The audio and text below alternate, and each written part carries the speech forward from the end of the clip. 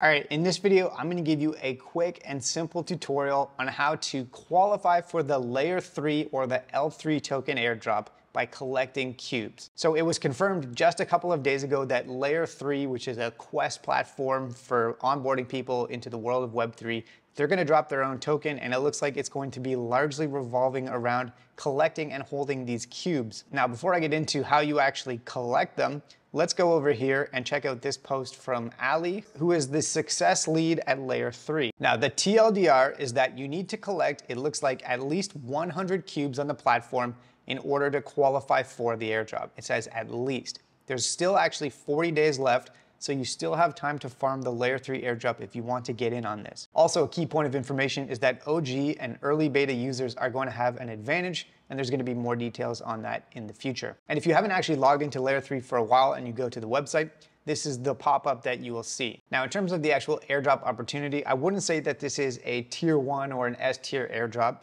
The platform itself has raised $2.5 million. So it's not massive, although I would say that layer 3 is probably my favorite of the questing platforms for crypto. It's definitely better than Galaxy and Zealy. Now, aside from that, we don't actually have confirmation on the tokenomics, the size of the airdrop in terms of the percentage of the allocation and all of that. However, the one bonus to doing this is that you'll actually be farming multiple airdrops at the same time, because in order to collect these cubes, you need to do on-chain transactions, and they want you to interact with tokenless L2s like zkSync and Blast and Zora, and also different applications. So I would say it's a solid way to onboard into crypto and to hit multiple airdrops at the same time, even if you're already an expert. And then once you actually collect 100 of these things, you get a little pop-up saying that your eligibility is confirmed. So now we know the stakes. We know that you have to collect at least 100 of these cubes in order to qualify for the airdrop. And we know that if you've been interacting with the platform for a while now and you're an OG or an early beta user,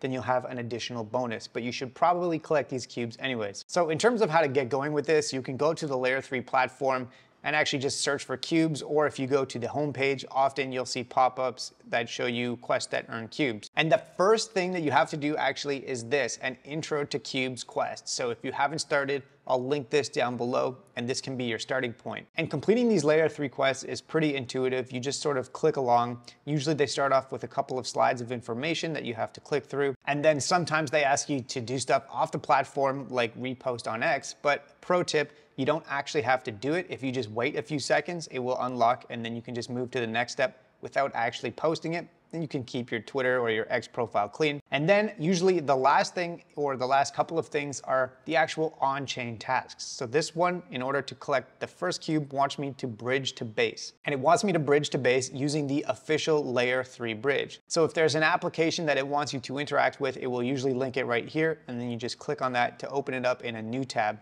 And now I need to bridge to base. And it doesn't specify any amount or any token. So it looks like as long as I bridge from one of these chains listed down here to base with any amount and any token, I'll be able to verify this quest. So let's say I'll bridge a small amount of ETH from zkSync to base. Then I'll just confirm the transaction here and sign it in my wallet. And by the way, this layer 3 bridge, I wouldn't say is amazing. It's definitely not my go-to in real life, but it's gonna make you interact directly with this platform a few times. And in order to collect these cubes, you're gonna have to spend some money on transaction fees. You'll probably take some hits on things like slippage or bridging, but the hope is that the L3 token that we get is going to more than make up for whatever we spend in transaction fees to complete these quests, and then also to mint the cubes, because there's a small fee to mint the cubes as well. Anyways, once it's actually complete, you just go back to the quest page, hit verify, and claim your rewards. And now in order to actually get this intro to cubes NFT, I need to switch back over to base so I can mint it. So let's claim the reward here. And this is gonna cost me actually quite a bit, because transaction fees on base are through the roof since everyone is trading meme coins on base right now. But yeah, that is the first cube out of the way. And now when I go to do other cubes, it's gonna usually have that intro to cubes as sort of a prerequisite to continue with other quests. And so to get this mode cube, I had to do that. And now I can go to the next step, which is to make a swap on mode using Kim Exchange, which actually I've already done. So I wonder if it will retroactively verify that for me.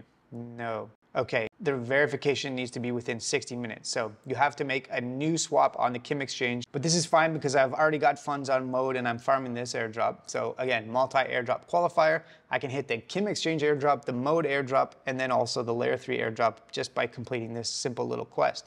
So let's make a small swap on mode, and that went through. So I can now mint another cube, and this one will be minted on the mode network. So depending on which network the cube is on, that's where you mint it. And this one you can see is a lot cheaper. This one's only gonna cost me 26 cents because the gas fees on mode are way cheaper than base right now. So yeah, that is how you do it. Now, theoretically, if I do that 98 plus more times, then I would qualify for this layer 3 airdrop. So it's gonna take you a while if you haven't actually already started yet, but the positive is that you'll be learning how to interact with a bunch of new layer 2s and applications, and also every time you make one of these transactions, it's just helping you out for all of those other airdrops that you're farming anyways. So I think that the risk return on this is pretty solid. The cost to mint one of these is like 30 cents plus gas fees, and hopefully the airdrop would be worth more than that. To get 100 of them, then it's gonna cost you somewhere in the realm of like $30 to $50, depending on what you're spending on gas. And if the airdrop amount is less than that, then honestly, that would be, I think, a pretty big disappointment. So that's a little tutorial on how you can get started farming the layer 3 airdrop. Hopefully you found this helpful as always,